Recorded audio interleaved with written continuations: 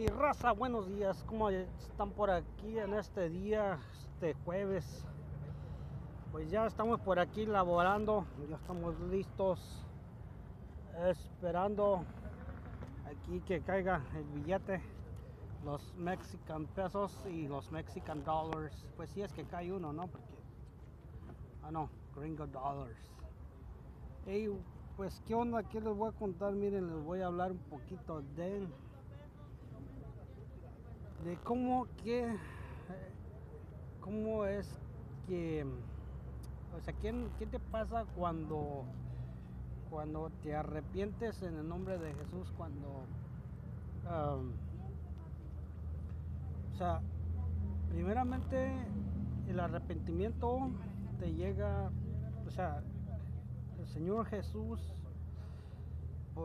porque dice Él, vengan a mí los que estén cargados y cansados, que yo los haré descansar. Ok.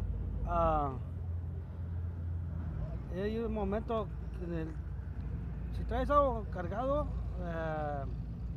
en ti, estás cargando una carga pesada, ya de tiempo, no sé, vamos, digamos que si llevas una carga de un costal de concreto, de cemento en polvo, pues lo tiras y vas cansado, descansas, ¿no?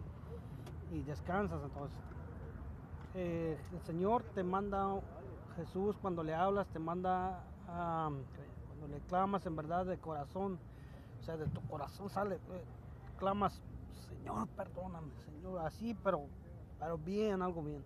Entonces, el Señor te manda un espíritu de arrepentimiento y llega y empiezas a llorar, mismo por la carga que traes, por la carga, si es, puede ser carga espiritual, puede ser carga de cansancio, de lo que traes guardado en tu corazón, en tu alma, por varios años, por algo que te pasó hace, no sé, en un momento, ayer o antier, o cualquier otro día. O sea, y empiezas a llorar, y aunque es uno hombre, pues uno también está bien llorar, pues porque llorar desahogas, pues descansas, pero te llega ese espíritu de arrepentimiento. Y luego, cuando el Señor te perdona, lo que a mí personalmente, mi experiencia es que te pones, pero no sé, pero estás llorando así, al llanto abierto, ¿no? Lloras, llorar como los hombres, y lloras y de pronto te llega, te sientas, a mí me pasó así, te sientas tan livianito, pero tan livianito, que una plumita de un ave sientes que pesa más que tú, un rato, así. Y después te llega una paz que es indescriptible, una paz que sobrepasa todo entendimiento de todo del hombre en el mundo.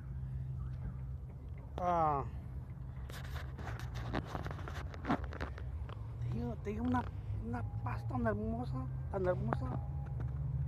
pero una paz que es indescriptible, o sea, sobrepasa todo entendimiento. Una paz grandísima. Es más, yo todos los días, todo el tiempo, me siento como si estuviera en una nube, como si no estuviera ni vivo. O sea, no te lo puedo explicar todo. O sea, no, ¿cómo te explico? Es algo, tienes que vivirlo.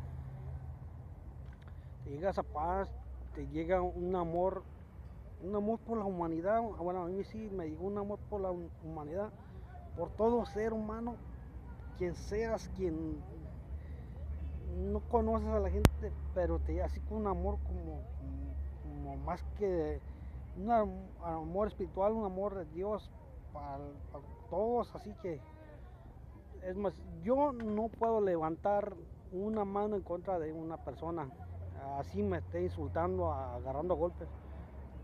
No sé, pero no puedo. Yo estoy como congelado así en las manos, y nomás siento pues pura paz, una paz hermosísima, y te da por perdonar todo, o sea, como si así como te vuelves como lo que te digan, como lo que sea, y no, nomás le das pues como si nada, como si no oyeras, como si uno no escuchara lo que te dijeran. Eh, Eso es vivir en el Espíritu Santo. Te llega el Espíritu Santo cuando a muchos no les llega luego cuando se arrepienten. Tal vez porque no se arrepienten completamente. ¿Verdad? Tal vez no se arrepienten completamente, pero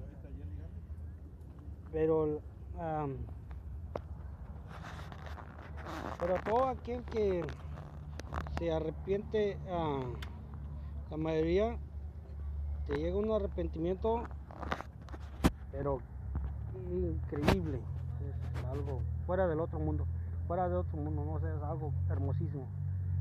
Y pues nada, ah, que es pura vida, es algo, se vuelve una vida hermosísima, una vida completa. O sea, en Jesús es una vida completa, es una vida hermosa, es una paz, una tranquilidad grandísima, es una paz que sobrepasa todo entendimiento, eh, una felicidad, una tranquilidad, sientes que el tiempo no camina, no sé, es algo es algo hermosísimo. Todo lo que es del Señor, de Dios, es hermosísimo. Es, es algo, uh, es algo incomprendible. Pero ya una vez que comprendes y que uh,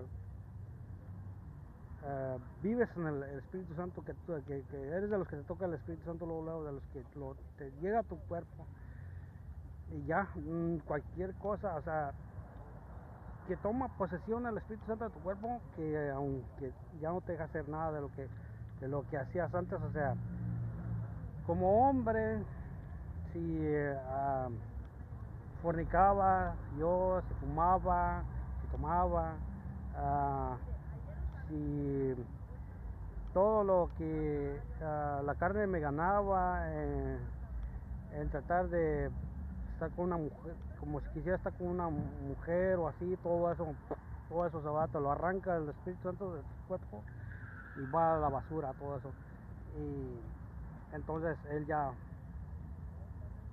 poniendo de tu parte, o sea, es difícil, es una batalla porque el mundo pues pues porque o sea, porque o sea, el mundo de la carne, pues son como dos cosas muy fuertes. Entonces, tenemos que nosotros que vivimos en Jesús, que somos el tercer templo, porque el Espíritu Santo vive en mí, tienes que domar la carne, el Espíritu Santo doma la carne y tienes que domar al mundo, o sea, y así como Jesús lo hizo. O sea, tal vez no llegamos a la perfección de Jesús, pero es algo sumamente increíble. Es sumamente increíble cómo el Espíritu Santo de Dios toma completamente propiedad de ti. Si tú lo dejas, porque también hay muchos que no se arrepienten al 100% y han sido perdonados, pero regresan al mundo, como que no comprendieron lo que hicieron, no comprendieron lo que recibieron, y entonces muchos regresan al mundo, entonces al sufrimiento, el ser humano cuando vive en el mundo y no es de Dios, es parte del mundo. O sea, el mundo y tú es una misma cosa, ¿no? En el mundo hay fieras, actúas como una fiera, vives como un carníval, ¿no? Porque te comes a tus semejantes, o sea, eres pues así como es el mundo, ¿no? Con todos sus saberes y su clima, ¿no? Entonces, pero ya siendo en Jesús, pues es otra cosa hermosísima. Después les seguiré a hacer otro video y les contaré más sobre la verdad, o sea, sobre qué se siente tener el Espíritu Santo en uno. Y el mensaje de Jesús es: arrepiéntase porque estamos en los últimos días. Créeme que estamos en los últimos días, ¿okay? Si no quieres entender, ya tú. No voy a decir que no, que si te toca mirar este video, no voy a decir es que nadie te dijo cuando estás allá en la hora postrera, adelante de Dios. No voy a decir es que nadie me dijo. Es que yo no oiré nada. No es que no sabía nada de ti. Ya sabes. Miraste este video, te tocó este video, míralo, porque te tocaba. Es una invitación al Señor al arrepentimiento y a vivir en Cristo Jesús. Ahí nos vemos a ratito. Bye.